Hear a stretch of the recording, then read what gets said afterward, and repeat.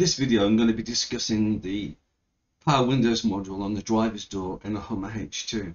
The circuit refers to this as the driver's door module, which is a complete microprocessor control system in its own right. It's not just a simple switch as a lot of people may think. This is what your driver's door module looks like. There are several revisions of this module, but the two main choices are between those with Hummers, which I think are pre-2005, which don't have the power windows global up-down buttons, and those afterwards which do. Now I've got a feeling that a door module from a later version will fit in an earlier one, but not the other way around, because you lose the power windows functions. Specifically, we're going to look at issues with the driver's door actuator not working and what the reasons for this could possibly be. When you remove the back cover, you're left with the control module and the actual button pad PCB inside. So we're not really interested in that. We're just going to concentrate on the main logic. First of all, we'll take a look at the wiring diagram. Now this is the area we're looking at, and as you can see, it says driver's door module DDM. And if we zoom in a bit on there, you can see we've got door lock actuator lock control, which is connect to C2 pin 21 and C2 connect to pin 20. So we've got door lock actuator lock control, door lock actuator unlock control, which is literally two wires connecting it to the door lock actuator mechanism itself. We've got between pin 21 and pin 3 on the mechanism, I think it's a grey wire, and then 20 to pin 2, and I think TN is tan. I'm not sure, we're not 100% on that one. So there's not an awful lot that can go wrong with the wiring to this. If your driver's door module is functioning, then you must have 12 volts on there, and presumably a good 12 volts if the windows go up and everything else does what it's supposed to do. So it's unlikely to be a loss of power going to your DDM. So let's take a look at the actual PCB that's in there. When you remove the PCB, this is what you're faced with. This is connect to C2, and the top row goes from pin 1 on the right hand side to pin 13, and then on the next row down it goes pin 14 to pin 26.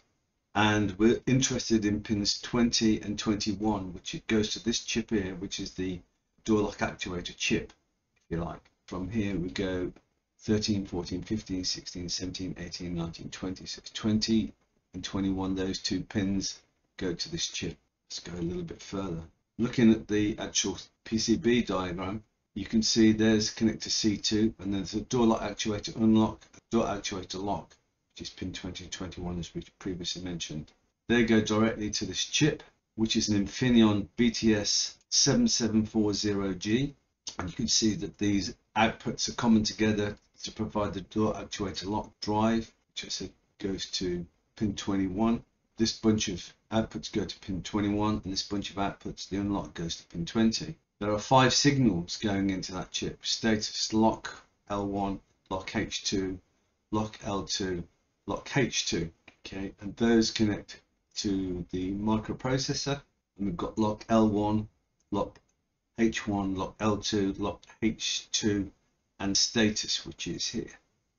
So they're all on that chip there. If you look at the PCB, then you can see the tracking for this chip connects the pins are directly together and then directly to these two pins here, right?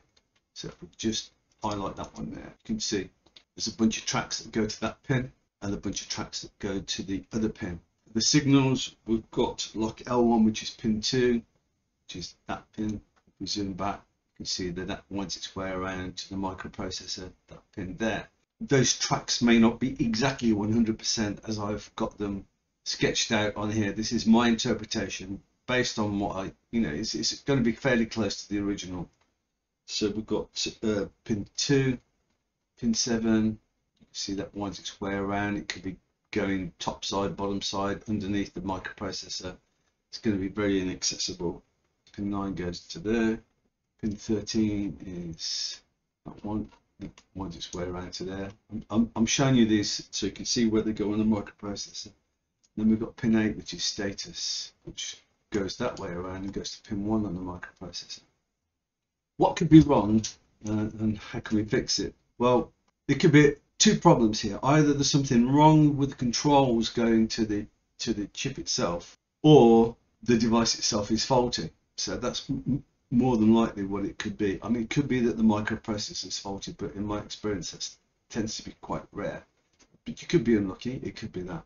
As I mentioned, there are two main possibilities I feel. One of them is this device is defective, or you've got some contamination on the board, which is very common. Water gets into the power windows module, or condensation, or whatever, depends on where you live, and the board gets corroded. Right?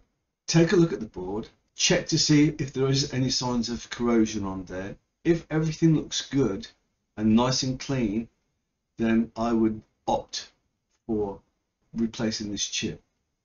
Now, on the subject of corrosion, as I've mentioned, I have had problems before, and as you can see, when you remove the chip, you've got these really bad areas of corrosion. The lighting on that particular view is not good. You can see with the chip removed, you've got these salts and contaminants connecting the tracks together, shorting them out, which affects the signals.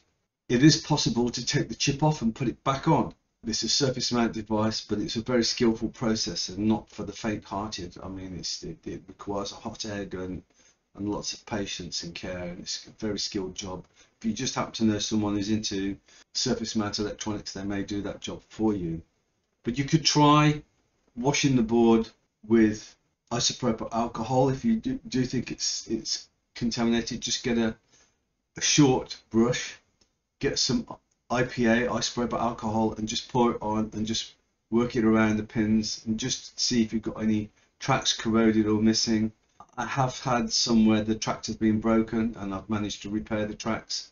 But if that's not the case and your PCB looks like this one, nice and clean, then I would think about working on this device. Now, to change that chip, the way that I would do it for those not skilled in surface mount would be to get some fine side cutters and then work my way around the chip, snipping each pin carefully, one at a time, going all the way around, being careful not to put too much pressure on the pin and the tracks below, because when you cut, you force the pin away from the chip, and if you're not careful, if you haven't got sharp side cutters, you'll push that away and you could actually lift the pad, which would be a disaster. So carefully snip those pins along there, top and bottom. Remove the body of the old chip, then using a soldering iron, not too hot, to go around and just lift the pins off gently with a pair of tweezers or long fine nose pliers, and just take the pins off one by one. Use a magnifying glass to make sure that all of the pads are clean and not shorting in any way to the neighbouring pads. Remove those pins. Then put on a replacement chip, aligned as it's shown there, so you can read it. If you can read the writing and this marker is this side, then you've got it the right way around. And then just gently solder all of the pins back on. If you're half handy with a soldering iron, you can do that. Or like I say, if you know someone who's an enthusiast, they may be able to do it for you. As I mentioned, the chip itself is a BTS7740G. Now you can get these on eBay, and they are freely available. Yes, they may come from China. Probably cost you less than $10 or $5 or something like that. And for my money, it's worth the chance swapping it out, because I think these drivers door modules are around about $100 or something like that, plus the shipping, wherever it is. So that's the circuit involved. It's that chip, that connector, and the lines go to this microprocessor. Check for contamination, clean it off if you can. If your microprocessor looks as if it's contaminated, then that could be the end of the story for you. It's quite possible. But there's not an awful lot to it, and that's a quick run down of the electronics involved in the driver's door lock actuator control.